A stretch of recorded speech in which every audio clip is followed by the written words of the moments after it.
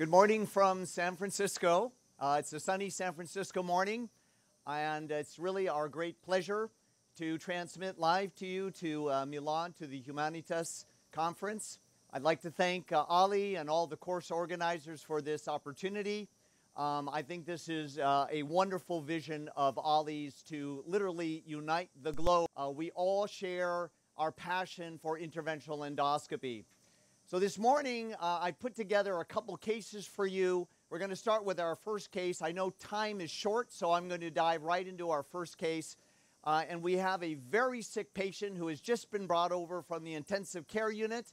I was called actually yesterday late about this patient. She's 51 years old.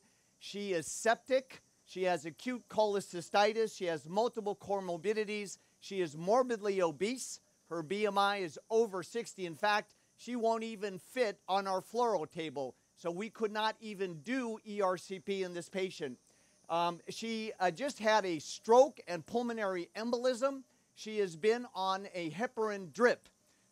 So we've stopped her heparin drip for our procedure. And what we'd like to do this morning is a endoscopic cholecystoenterostomy.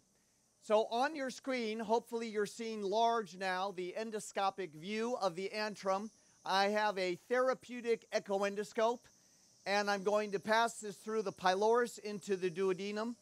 And now let's switch, please, to the endoscopic, the ultrasound view large. And I'm going to quickly try to visualize her gallbladder. She has NASH. She has fatty liver, which you can see here. And just give me a quick moment as I look for her gallbladder. And I'm pushing now towards the apex.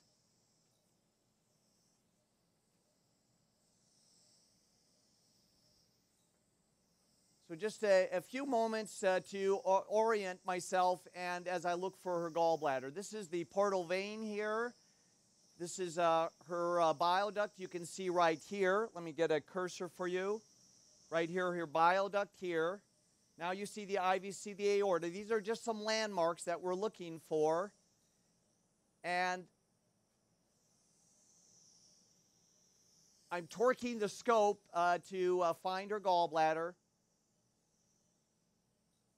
And as I turn this way, I'm starting to see something here.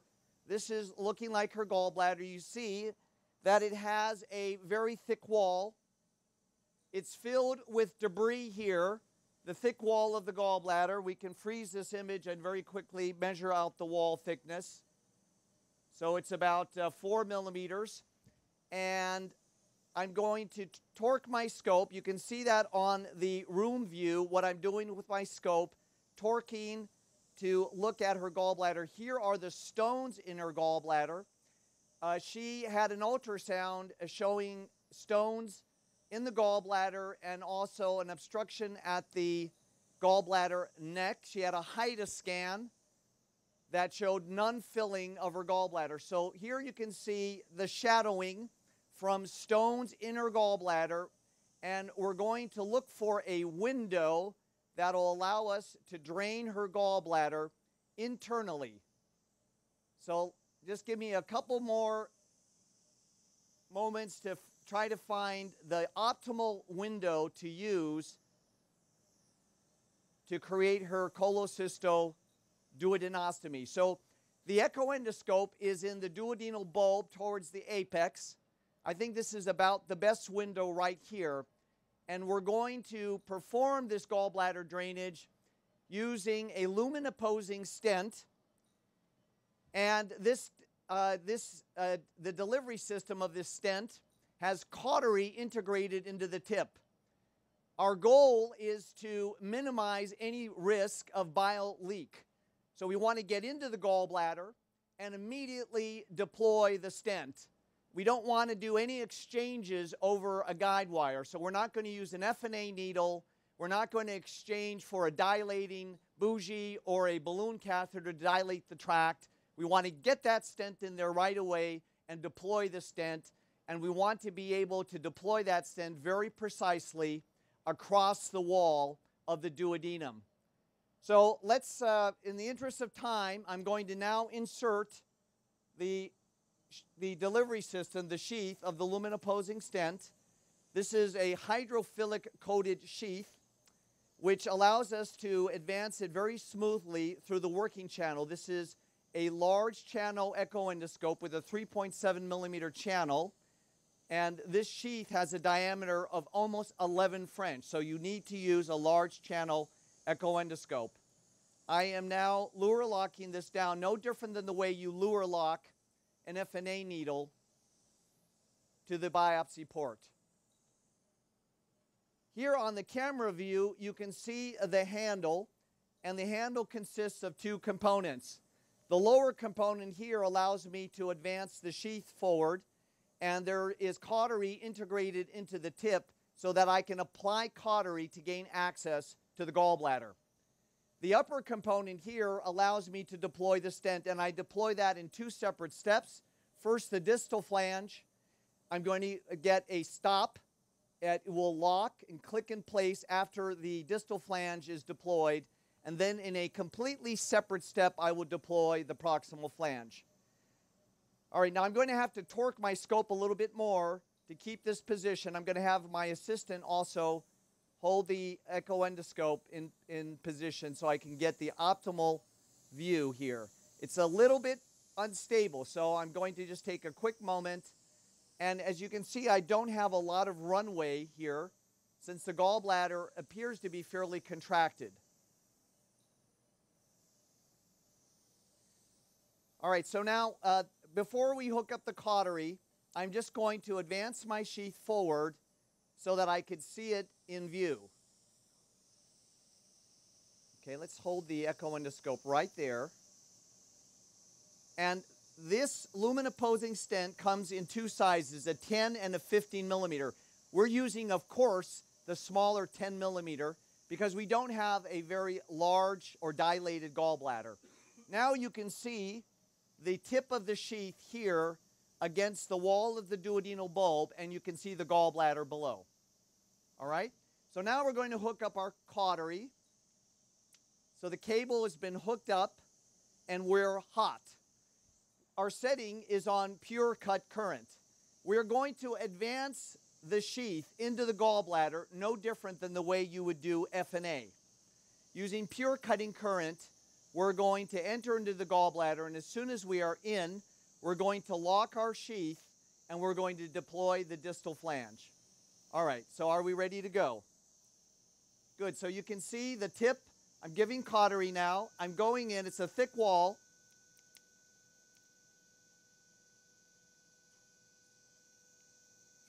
And possibly because the wall is so thick, I've just had some difficulty penetrating through. Let me just have a quick moment, and we'll go again.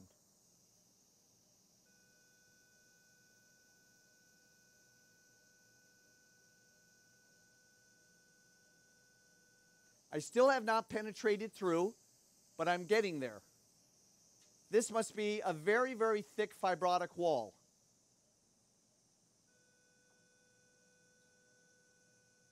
Now I'm in.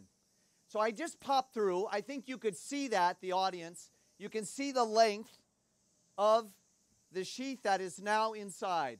Now it's very critical that you follow the steps very precisely. The first step is we want to lock our sheath, and I'm doing that right here. I've got the sheath locked so that the sheath does not accidentally slip back. Sheath is locked. Next step, we take off our safety pin here, and we're going to unlock the upper hub, the gray part, and I'm going to start pulling this back. And as I pull this back, we should see deployment of the distal flange. I'm just going to push this in slightly more so that we can see deployment of the distal flange. I'm slowly pulling back.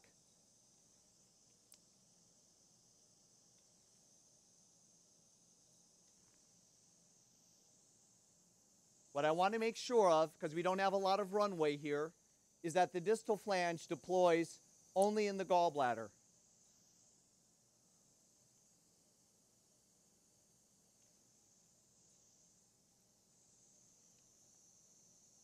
All right, now I heard the click.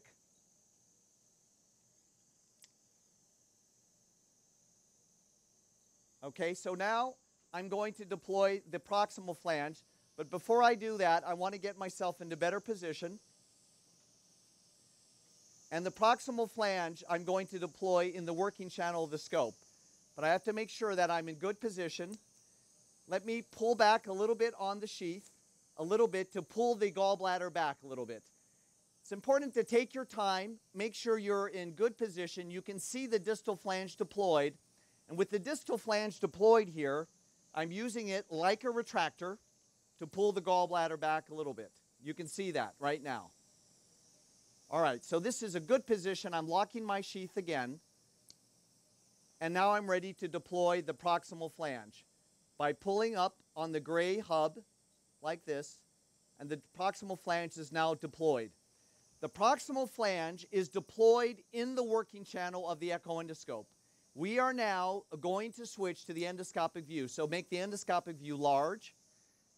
I'm going to start giving some gas, some CO2, and I'm going to start to advance the proximal flange out of the sheath. And don't look at the EUS view. That really is not important. So we have some fluid here. And I'm going to push that proximal flange all the way out.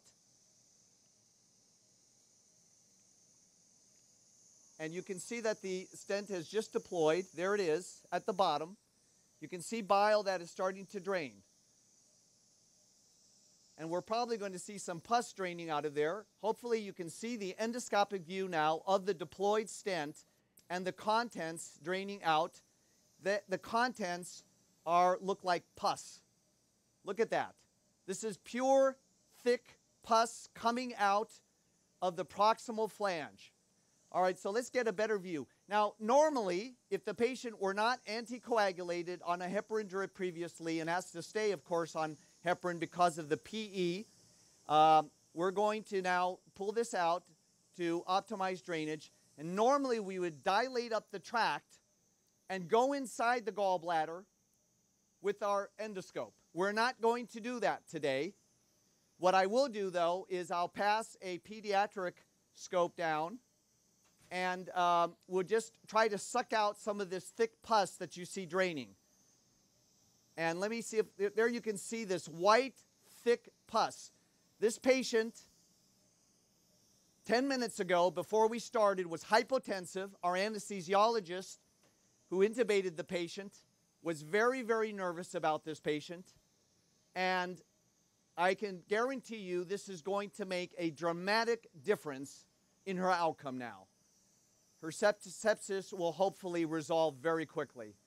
So here you can see the fully deployed lumen-opposing stent draining the thick pus in the background. You can see the thick pus. So I'm now going to, there it is. See that? That thick pus coming out of the gallbladder. And let's have the EUS image large just for a quick moment, and perhaps I can show you the stent in the gallbladder. But let's quickly get ready to switch out for a pediatric gastroscope, because what I'd like to do is just go in the lumen of the stent and suck out some of this thick pus. So while we're exchanging, the part that we always learn with what I love about interventional endoscopy and how we're pushing the frontier of what we can do is that we learn with every procedure. And today, I also encountered something new. I've done many of these now, probably close to 50, and for the gallbladder drainage using the lumen-opposing stent, I've never encountered this type of difficulty getting into the gallbladder. And here the wall, as you saw, was very thick and fibrotic. So I had to deliver cautery for a longer period of time. Normally, it goes in like butter. It just goes right into the lumen. And then this time, as you saw, I had to apply cautery. But what's important is to keep your view and to do this in layers, in stages. And as you saw, as I gave additional cautery, I was able to then finally gain access to the gallbladder. You also saw how it was challenging to deploy the stent because we need a runway of about 3 centimeters. So we had very little room in this contracted gallbladder to deploy the stent. And we addressed that by adjusting our position as we deployed the stent. All right, now I'm going to pass the pediatric gastroscope down, and I'd like to try to see if I can suck out a little bit of that pus. It won't be easy because this is a pediatric gastroscope with a small 2.0 millimeter channel, but I think it will allow us to see the lumen of the stent, and maybe we can even look a little bit into the gallbladder. So here I am in the duodenal bulb.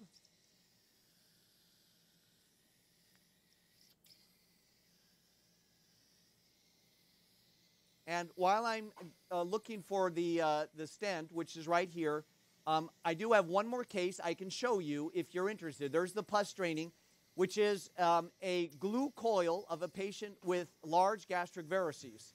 So if there's interest in seeing that case, I can go over to the next room and I can show you that case.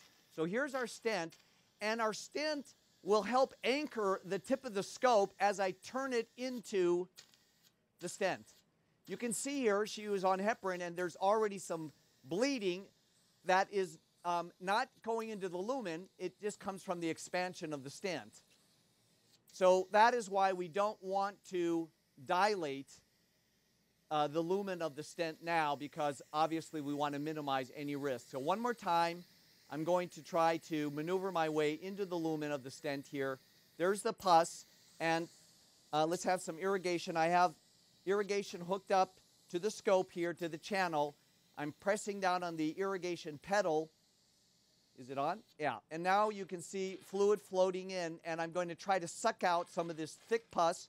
And there you can see the lumen of the lumen opposing stent that enters into the gallbladder. And here the pus is coming out beautifully, beautifully here. So I'm able to suck out the pus very nicely. There it is. Do you see it coming out? This spells relief.